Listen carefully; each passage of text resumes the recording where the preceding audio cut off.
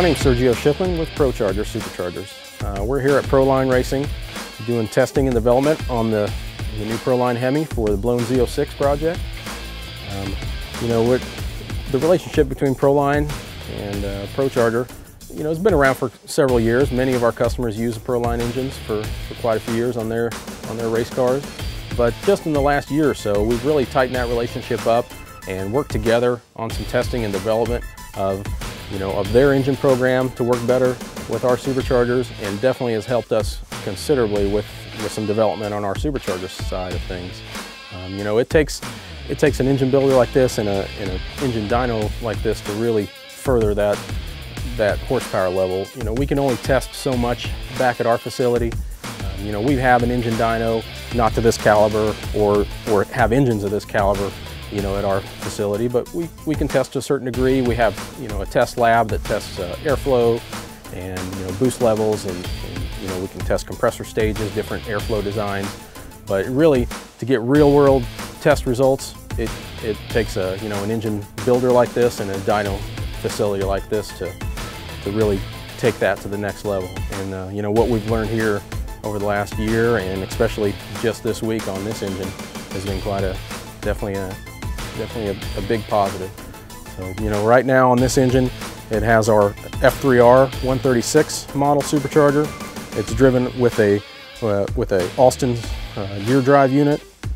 Definitely very durable setup, and really what it takes to make these kind of power numbers. Our 136 has been around for several years.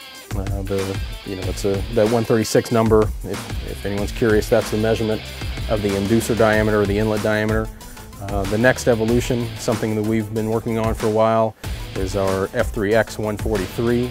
Of course, larger supercharger, larger housing, the next level of horsepower. The 136 has been able to achieve 3,000 horsepower numbers, and that's the kind of numbers we've seen today, real close to that. The 143 is the next larger model. It's definitely capable of 3,500 horsepower range. And, that's what it's going to take to be competitive in some of these outlaw radial races and Pro Mods series and other forms of drag racing. The ProCharger produces upwards of 50 pounds of boost on some of these engines.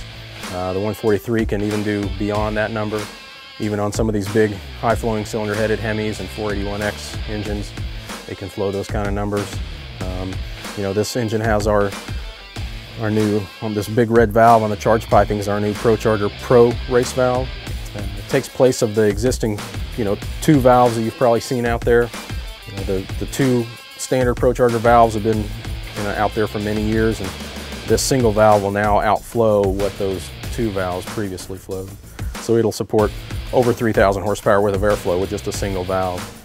It's kind of nice that we've designed to attach with a 3-inch hose and a V-band clamp, so this valve can be mounted closer to the charge piping.